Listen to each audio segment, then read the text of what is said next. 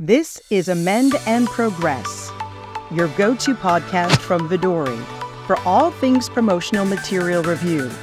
Get ready for actionable insights, valuable perspectives, and best practices to elevate your workflow and team morale. Hello, everyone, and welcome to Benchmarks Symposium 2024, a special edition of Amend and Progress, where we're focusing the conversation on Vodori's 2024 State of Promotional Review Benchmarks Report. I'm your host, Annalise, and today we're going to be talking about a very specific metric we've included in this year's report called System Time per Piece. Walking us through the conversation today is Jessy Horrell, VP of Professional Services at Vodori. Jessy, welcome back to the show. Thanks for having me, Annalise. Always a pleasure to be here. Yeah, you're a regular at this point, so you know the whole routine. Well, excited to dig into this today. We've done so far for the 2024 report, you and I did sort of an overview recording of this year's report. So we sort of walked through high-level metrics, the aggregates, the roll-up metrics. Today we're going to be talking system time per piece. Now, this is a new metric we've introduced into the report. Could you define this as sort of the first step of the conversation today? Sort of walk us through the definition of this new metric in the report. Yeah, absolutely. So system time per piece, the definition here is this is the average time spent in the content review system per new approved piece. And it's calculated by dividing the total platform usage time for all the users by the number of new approved pieces produced. And so, in other words, you can think about this as, the typical amount of time spent per approved promotional piece in the system, not accounting for time spent outside of the system, so on content creations and revisions, for example.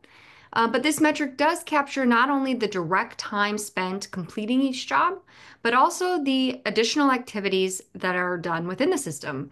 So this is by initiators spent, preparing the job for review, by reviewers reviewing the job, and by administrators administering the process and managing the process overall, and really just that total aggregate platform time usage. And so it's super interesting. So it's a little bit one word that's coming to mind as I'm sort of thinking about this, and in comparison with some of the other benchmarks that we talk about that are more calendar date based, is system time per piece more about active time? Or help me think about sort of the traditional benchmarks that we introduce every year and this new metric and how they sort of sit aside one another or work alongside one another. Yes, absolutely. So you're right. Our primary benchmark metrics that we've reported on to date really do focus on those calendar days between key transition points in the process. And they're good at providing an overall view of the speed and the turnaround time of the process, but they do not actually account for the amount of active work being done. So this is an actual time spent metric, and it measures the direct hands-on time spent by the team members who are actively working in the system on this process. So again, it does focus on the real effort and the productivity involved. And so it really reveals how efficiently the process is being managed. Because calendar day metrics, unfortunately, don't necessarily suggest efficiency and might not show real efficiency improvements if, say, additional labor is just poured into the process. So if efficiency hasn't changed, that might not show up in those metrics. Contrast to a metric like the system time per piece, actual time metrics can really pinpoint where efforts are optimized or where inefficiencies still exist.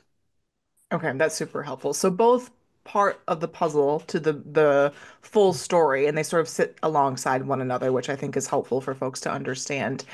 Why did we bother going down this path this year? One of the things that you and I talk about certainly as we start to develop each year's report is like, what do we want to do new this year? Like, what new conversations do we want to open up? What new metrics or data do we want to take a look at? And we decided ultimately to include this because we felt like there was an advantage to introducing it to the industry. Can you talk me through a little bit about the why we decided to include the metric or any background there you think is important? Yeah, I mean, I think that you're right that as passionate stewards of this data, we are always sort of mining it and on the lookout for new and interesting information. And so we wanted to share it with the industry. We wanted to share this new data finding. We're monitoring it. We'd like it to generate conversation. We'd like to hear what our customers think about it. So it's really just a starting point for conversation. I also wanted to say, I don't know that we've revealed what it is, but the calculation this year that we found, the average STP was approximately 4 hours. So that was what our data Yeah. indicated this year. So in other words, Vodori customers typically spend on average of 4 hours per approved promotional piece in the system. So again, not accounting for the time outside of the system.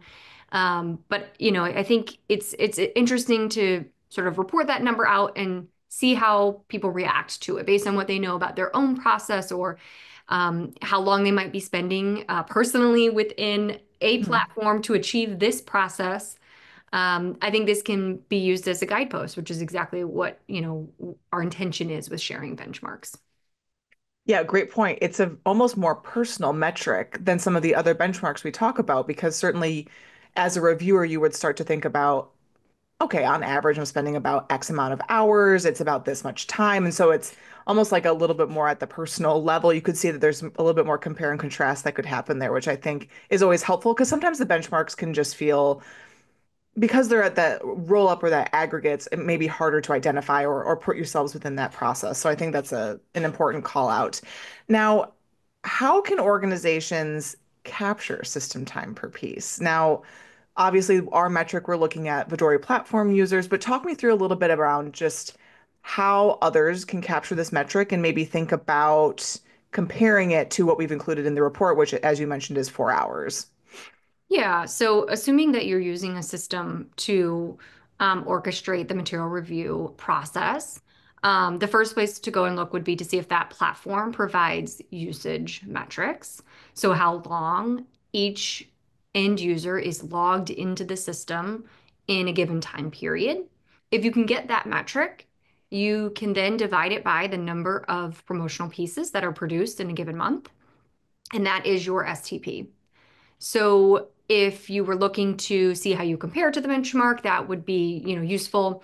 If you were trying to do something like calculate potential time savings by moving to the Vodori platform, you could then take your current STP minus the Vodori benchmark STP times the number of pieces that you're producing. That could give you the number of hours potentially saved if you were to move to the Vodori platform, which, as everyone I hope knows listening to this, is a purpose-built system for the material review and approval process. So, this could be an interesting experiment if you're not using a purpose-built system that perhaps isn't designed well for this process. This could be a way to highlight some of those inefficiencies of using that kind of system. So that's just one example. Yeah, no, I think that's helpful. So, especially I think, broached this topic a little bit in some of your responses in terms of how to look at STP against the benchmark, how to capture it. But what does it ultimately help organizations understand? You mentioned the labor savings. Is there anything else that when looking at this metric or understanding your own STP at your organization, what does it help me understand? Why should I even bother considering this metric or looking into it? Yeah, I think it is designed to, as we talked a little bit earlier, to really measure the direct time spent, sort of the active time. It's designed to provide it's designed to provide the insight into the efficiency of the process. So it really allows us to understand the advantage that the organization has by using a platform, and Mm. specifically in this case by using the Vodori platform. If the process is well defined and the system's easy to use, then that would show up in a lower STP. And that would reveal that there is a direct operational efficiency to this investment onto that process and onto the organization, and how the organization is deploying their resources to meet the demands of this rigorous material review process. And certainly, given what you shared about sort of the calculations and the labor savings metric that you can get out of this, you can always tie labor savings to dollars, right? And so is there an ROI play here as well of here's our potential return on investment from changing from one approach or maybe one process to another? Anything to be said there? Is that the right way to think about this? Yeah, absolutely. Similar to the potential time savings calculation, you could certainly use this information and this metric here to calculate actual time savings and to calculate that ROI and to demonstrate those labor and to your point, cost savings. If you know your current STP, you know your target, or you want to look at your your STP from one time frame to another, even, in the Mm. context of being on the same platform, say that you're setting a goal to increase the efficiency of the organization overall, you could use this data in that way as well. So yeah, absolutely. All right, folks, that's the end of the conversation for today. To learn more about the system time per piece metric, please go download Vodori's 2024 State of Promotional Review Benchmarks report. You can download it at vodori.com/2024 benchmarks. This is an episode of Amend and Progress. Please subscribe to the podcast. You can do so on YouTube, Apple, Spotify, or wherever you get your podcasts. If you're enjoying the content, please rate and review the show. Until next time, this is Annalise signing off for Amend and Progress. Have a fantastic day.